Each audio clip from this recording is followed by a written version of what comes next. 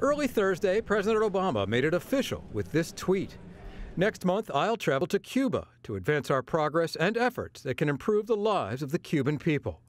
Along for the historic visit, First Lady Michelle Obama. Mr. Obama says he's looking forward to the trip. It'll be fun when we go. It will be the first time since Calvin Coolidge in 1928, a sitting U.S. president, has visited Cuba. The trip comes after Mr. Obama's historic opening, the deal agreed to in secret talks brokered by the Vatican, and after a handshake with Cuban President Raul Castro at an international summit in Panama.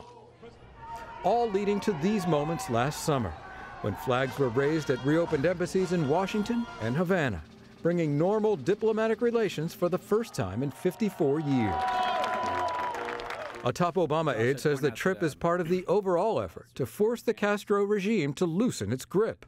We will be in a better position to support human rights and to support a better life for the Cuban people by engaging them and raising these issues directly. Mr. Obama plans to meet with President Raul Castro, but the White House says there are no plans to meet with brother Fidel, citing a lack of time. Most Republicans opposed normalization, and since the news broke last night, have attacked the president over his planned visit. I think it's a real mistake. I think the president ought to instead be pushing for a free Cuba. It's 90 miles off the coast of America.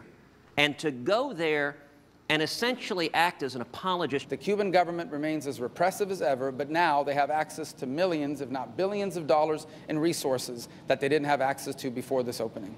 Opponents like Senator Rubio say the number of dissident arrests in Cuba has gone up, not down, since relations have warmed.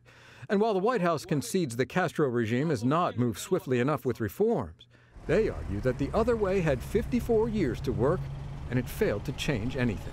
We believe that greater connectivity to the United States and the international community, diplomatically, economically, ultimately is going to be to the benefit of the Cuban people. Mike Viqueira, Al Jazeera, Washington.